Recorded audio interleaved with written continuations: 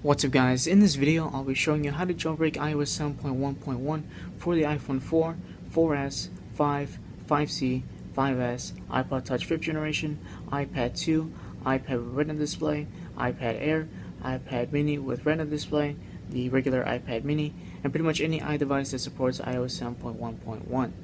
Now, currently this is only working for Windows machines. If there's a Mac OS release version of this jailbreak tool, then I'll upload a video on it. But for now, this jailbreak is considered a untethered jailbreak, meaning that you can turn off your iDevice and turn it back on without the need of your computer. So you pretty much get the full bells and whistles for this jailbreak.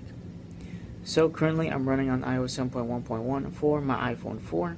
I'm going to show you that right now, so there's no tricks behind this video. It is recommended that you update to iOS 7.1.1 through iTunes and not over the air. So the first step is to go into settings, then go to general, go to date and time, and change the date to any time before June 2nd. Now normally it is set to automatically, so right now this is what it should look like. Pretty much disable it and tap on the date, and then from there you can change the date. So like I said, go back to any time before June 2nd. Once you do that, you can pretty much tap on, I believe, general, and then it should take effect. So for me, I think I placed May 31st. So simply just go back and it should take effect. Double check just to be sure it says on the desired date. Alright, so now we're going to go to our computer. You can go ahead and lay your iDevice down, and we're going to go ahead and look at the programs we're going to need for this jailbreak. So I believe the program is called Pangu. I'll have the links in the video description below, but in case I did pronounce it wrong, could be Pangu, Panju, I'm not sure what. But main thing is, it is, I believe, in Chinese, so it's going to be hard to understand what's being displayed on the screen. So let's go to the actual website where you're going to download the actual program. So like I said, I'll have the link in the description, as well as a step-by-step guide which was found in Reddit in case you do need any additional help.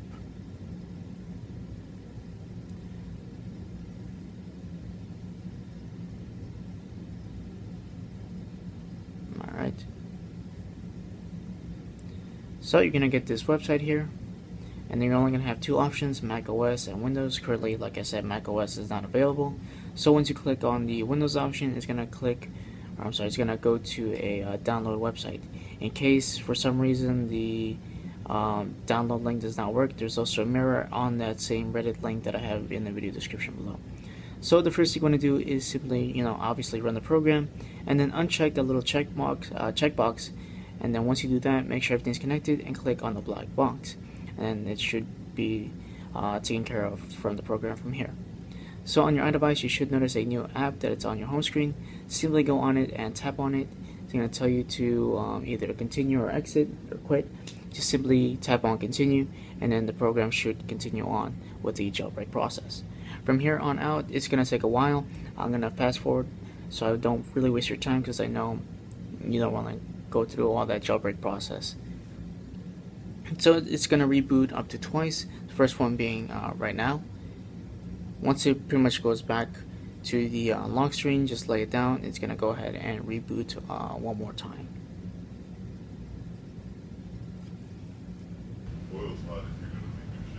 Alright.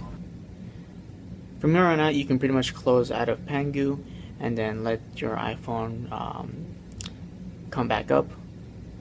You're going to notice a new boot logo. Alright, so once you're in your lock screen, you want to go ahead and slide to unlock. Unlike me, that can't really seem to get it to work. But once you pretty much go to your home screen and scroll to the right, you should see Cydia on your home screen. So we want to go ahead and tap on it, and it's going to begin the regular process you would whenever you first open up Cydia. So it's going to go through that preparing file system that seems to take forever for me. So I'm going to go ahead and yet again fast forward, so you don't have to put up with a lengthy video. And then from here on out, it's pretty much done. You've got your jailbreak. Pretty simple, no DFU mode, just a simple click and tapping on your iDevice. So, yeah. As far as reliability goes, the person that released this jailbreak came from one of Iconic's teachings or lessons that he does, I guess, on his spare time or something. But yes, it does use Iconic's exploit, which Iconic himself is kind of displays right now, because if you haven't noticed, Iconic on Twitter has been posting pictures, as well as his students posting pictures of the iPhone 5S having Cydia running on it. And so, because this exploit was released so soon, they could patch it, and by they I mean Apple. So more than likely they might release 7.2. I know for sure that 7.1.2 is going to be released within the coming week or weeks, which I don't think is going to fix the actual exploit. So if you are hesitant of jailbreaking to 7.1.1, I recommend you do it now before they release the patch for it. Hopefully they have another exploit out for iOS 8, so they can pretty much jailbreak it whenever, or have it jailbroken by the time it releases. Right now I'm showing you that I'm running on my iPhone, the current iOS version and the Cydia version. But yeah, back to what I was talking about. So hopefully they do have another exploit out, and hopefully we can, like I said, have a jailbroken iOS 8 out sooner than what took iOS 7 like months to get.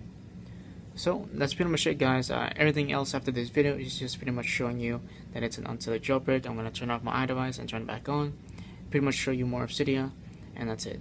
But I hope you guys liked this video. If you did, please click the like button. If there are more questions, post a comment, and if you want to see more videos like these, please subscribe. Thanks.